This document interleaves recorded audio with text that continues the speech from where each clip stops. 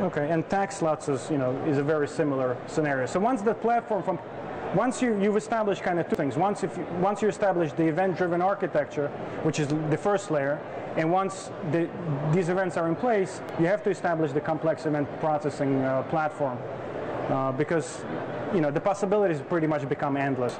And again, aggregating the events and trying to act intelligently on those events is a very important thing.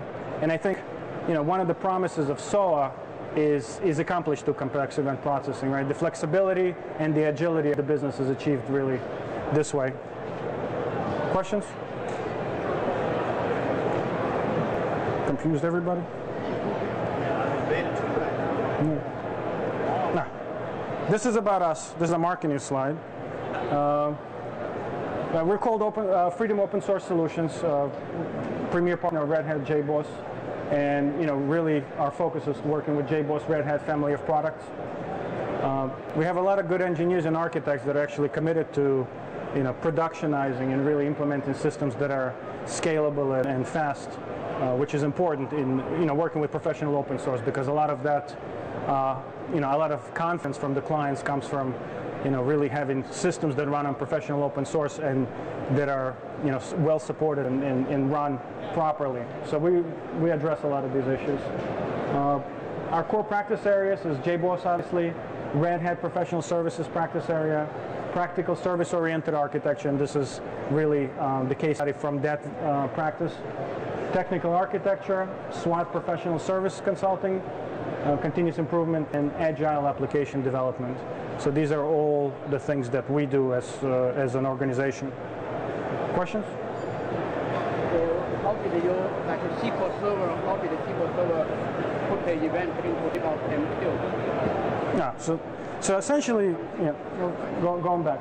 So for every one of the existing legacy system, we had to implement a technology adapter, which actually knew how to interact with this particular legacy system. So, for instance, MS SQL Server guy knew how to set up triggers and knew how to publish the triggers onto the messaging platform in a canonical model format.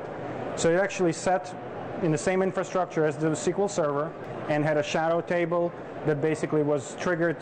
The data was inserted by a trigger that was set up on a SQL Server set of tables, and actually took that data and published it out to the JMS world. So every one of these systems had their own kinks, their own API. For instance, the Siebel, Oracle Siebel product has its own API.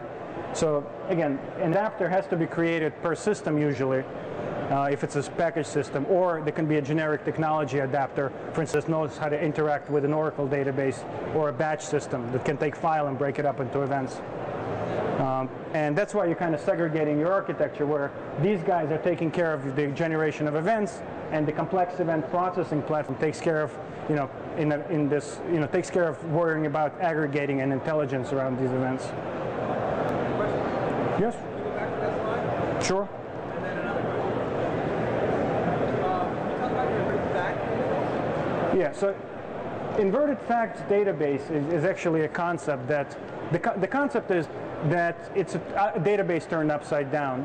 Essentially, it's not a polling type of interaction with the database, where, let's say, in a traditional warehouse world, you would have the data in the warehouse, and then you would issue continuous SQL statements around data and try to pull the data. The inverted database concept is actually more of, you store your queries, and as data arrives real time, these queries are executed, and basically you pull the data as it happens. It's a push versus a pull. So the JBoss cache, and I remember I talked about the proper change listener. So the JBoss cache was wired to be the property change listener for JBoss rules. So as data arrived on the bus, the JBoss cache became the inverted database. So essentially, you would insert the data into the JBoss cache, and via property listener, the JBoss rules will be automatically executed because it knows that the object or the set of objects have changed, and the rules will be fired automatically. So that way, again, you're reactive. You're avoiding the polling of the data. Yeah, you say you have canonical event format data. What kind of format data then? It was an XML format. We selected OAG's BOD's XML format, so we went with an industry standard. It was an XML standard. It wasn't XML standard. XML.